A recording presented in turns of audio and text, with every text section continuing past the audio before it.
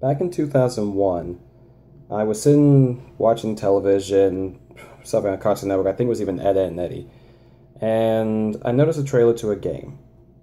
The soundtrack was very interesting. The song Will You Walk Away is now basically synonymous with this game. But it was interesting. It was seeing all these Disney movies, these villains all teaming up, and some guy who looked like I've never seen a character like that. This was pre-anime days, so humor me. Closest thing I could say is he looked like Hiro from Endless Waltz. That's how limited my selection was. But saw the trailer and looked really good. This, besides bowling, which was a game given to me by my Uncle Bob, was the first game I actually got for the PlayStation 2. And it was also the first game I ever used a memory card for. I didn't have one for the longest time until my grandmother saw me keep trying to replay the game, and then she eventually got me the memory card. I didn't know such a thing existed because I was used to the Nintendo days of just saving onto the disc itself. Kingdom Hearts 1 is not the best game in the series. In fact, if you were to ask most people which one is their favorite, this doesn't even come remotely close to the conversation, except some people like this because it's basically a Disney plot with some Final Fantasy characters versus what it would eventually become where the spectrum is flipped and it's more of a Final Fantasy plot with Disney characters. You'll see when we get to the later videos. But with all that being said, Kingdom Hearts 1 holds a special place in my heart. Yes, the camera was janky, though, all hell and back, and even in the remix version, which I got sitting over there for later videos, it's very apparent that this was not the best outing they had. But for what they had at the time and for what they did, it was amazing. When you grew up as a kid, especially in my era, the 80s, 90s, and even, you could say, almost early 2000s, you grew up with a lot of the Disney films, all of your animated ones, your Alice in Wonderlands, your Robin Hood, Sword in the Stone, Great Mouse Detective, Aladdin, Peter Pan. I could continue, but you get the idea. So we always wanted to, as a kid, at least me and all my friends and everyone at school, would want to be part of that. We would pretend we were the characters or hanging out with them. And this game allowed us for that possibility to happen. And that's the one thing I will give this game so much credit, and even the other ones, not so much in some other cases, but you feel like you're playing through the movie. You feel like you're a part of it, like you're intricate. You're fighting alongside Aladdin and Tarzan. You're trying to stop the Mad Queen and, from Alice in Wonderland and trying to find all these clues to help Alice not get her head cut off. You're trying to outsmart the Cheshire Cat, but he's always one step ahead, and all these Disney villains are united for a common cause to defeat you. It was glorious. But that's not even just to mention the beginning. The opening cinematic still holds up well, even on my old PlayStation 2, as you see here, and the HD TV, which does not transfer well with the AV cords, let me tell you. But it still looks beautiful, and it's still breathtaking. The soundtrack is still magnificent. And not very rarely do you hear a lot of, games to get that praise, except if you're a JRPG, which this is not, but you could say it almost is. Action-oriented at best. The beginning is so great and so atmospheric that, no joke, my younger cousin, granted, we were really little around this point. Like I said, this is early 2002, and she was younger than me. So she was legitimately, on edge with the opening and terrified from the opening sequence so much that I still don't know how, but I guess the music was that good for her and the atmosphere was that great. She couldn't play this game until about a year and a half later, so kind of get a good laugh out of that, but she ended up playing it and she enjoys it too. Maybe that's to the same extent I do. We haven't talked about this game in years, and I'll get to that a little more once I get done with my Recoded review. Yeah. Anyway, Kingdom Hearts 1. Like I said, beautiful game. Even playing on this day, as much as I love this, and this is not my original copy. I had the original copy and I loaned it to somebody and they lost it. Thankfully, my brother, you rock, Sean, was actually able to get me a spare copy of this game, and I've been able to play it again on the PlayStation 2 and get almost all my old data back. Because I had perfect that game except for beating Sephiroth, so that was upsetting. But topic for another day. And yeah, I'm not joking. When I said Final Fantasy characters, you will see not only Disney, but Final Fantasy, because this is a joint project with Disney and Square Enix. So one minute you're talking with Donald Duck and Goofy, the next minute you're fighting Squall Lionheart, or you're freaking fighting Yuffie and Aerith, who should be dead, but I ain't gonna knock, she's enjoyable in this. And these characters will persist throughout the rest of the game. And it's funny, looking back at it in hindsight, playing this game as a solo, you can see all the little pieces that were left behind that you could totally see would build on the story that it was. And that's what really hooked us. But even before that, I give Disney this credit. They were planning this far ahead, because I've never seen this in another game, where if you beat this game on the hardest difficulty in the original version, you actually got a bonus scene at the end.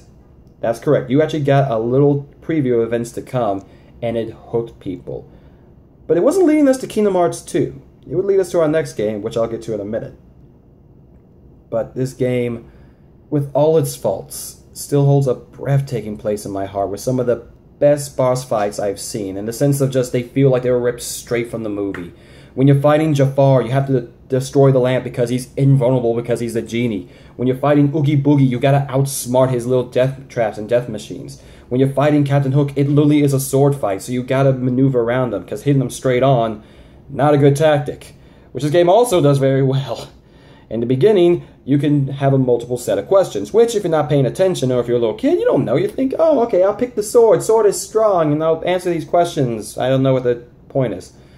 But everything you do has a consequence. The weapon you choose sets your skill loadout. So if you pick the sword, like every person on the planet did, congrats! You don't get guard to level 37, and yeah, you don't have the ability to guard and attack. So I hope you're good, really fast-paced, and being able to dodge everybody, because otherwise you're going to get wrecked. Especially in later games where they hit you with what I like to call the wombo combo, where, oh look, here's my health bar, here's my no, I'm dead. My friends heard me once try to beat this game on Critical, and they were laughing their head off as how bad I was playing, and they could comment below if they wanted.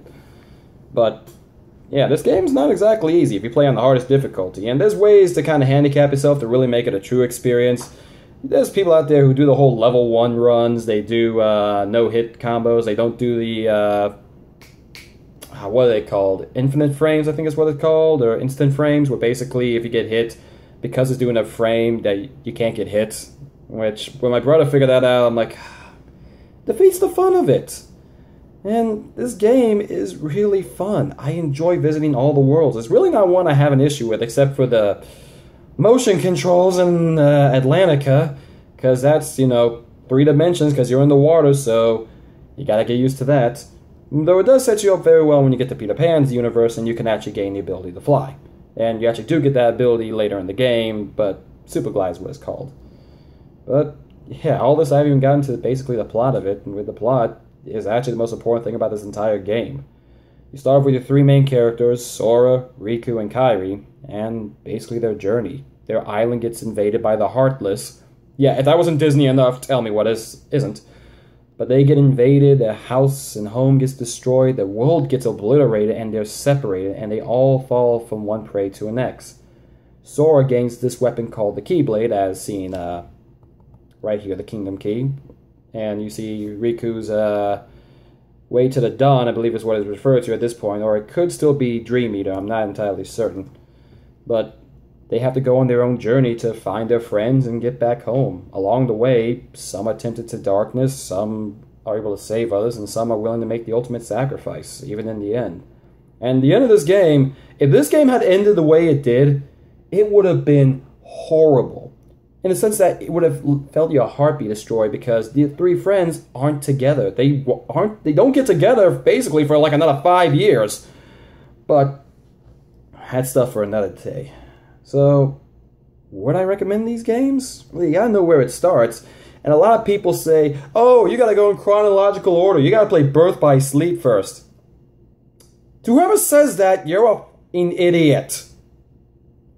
Look, there's 1 or 2 variations I say you can switch if you want for a bigger effect, but the majority of the time you want to play the games as they were released, because the information they released is released as they're released. With one note being very important, and I'll get to that one when I get to 358 in Kingdom Hearts 2. Now, I'd be remiss if I didn't mention, yes, there was some change between Kingdom Hearts 1 and, okay, move over 2, and the 1.5 remix. Yeah, so funny story here. Apparently, I wasn't aware of this until somebody on YouTube pointed it out, and I'm like, huh? But yes, the game between Kingdom Hearts 1 and 1.5 did get changed around a little bit. For one, they tried, keyword tried, to fix the camera, and still the interface is garbage. Like I said, the biggest problem with this game is the camera. That's it. Everything else is really enjoyable. It's just that camera's going to make you want to break a table. But besides that, something they later also changed in Kingdom Hearts 2 is they censored around a lot of things. Some of the dialogue got changed around a little bit. Some of the implications got worked. They did add an extra scene into the 1.5 to tie everything more together, so it was a bit more of a coherent plot between Kingdom Hearts 1 and 2. And they removed the character's underwear. Yeah, one of the characters from the Final Fantasy people you get to meet on the island, besides Sora, Riku, and Kairi, is Waka, Titus, and Selphie. I think that was the name. Was it Selphie? Sophie? It's been a while since I played that first one. And honestly, that should tell you how important she is to the plot. I don't even remember her freaking name. I think it's Selphie, but... yeah, because she's wearing a sundress and she uses a jump rope as a weapon... hang with me now, it gets weirder. She happens to do fan service flash, which anyone who knows anything about anime knows, and I'm not going to go into detail. So, to fix that, they basically made her look like she was one of those old peg figures where basically her dress morphs into one solid piece. Yeah, it makes no sense to me, I'm sorry, but people be weird, yo. More importantly, who was actually trying to figure that out? You should all be ashamed of yourself. And I'll be more ashamed of the programmer in freaking Kingdom Hearts 2 when I bring up that little change as well. Seriously, you guys, look, I try to defend Japan as much as possible because not only did they bring us games like this and all the other ones over there and Fairy Fencer and Quintet and freaking Legends of Heroes and all that good stuff, you make it tough for me not to think you all have some issues. Really?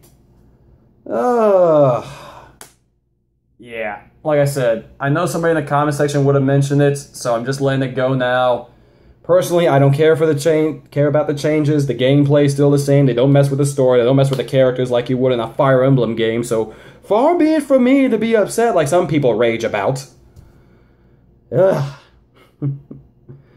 So yeah. I seriously recommend this, guys. And Kingdom Hearts 1 was a big hit. It spawned enough of a talk and rumors. Everyone was looking forward to Kingdom Hearts 2. Kingdom Hearts 2. We wanted Kingdom Hearts 2 so bad.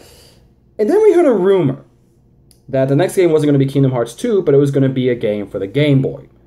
Now, usually when you hear something like this, you think spin-off. You think, oh, this is filler. We've all seen a cartoon where the character goes off on a beach and they'll talk about something and it's never brought up again.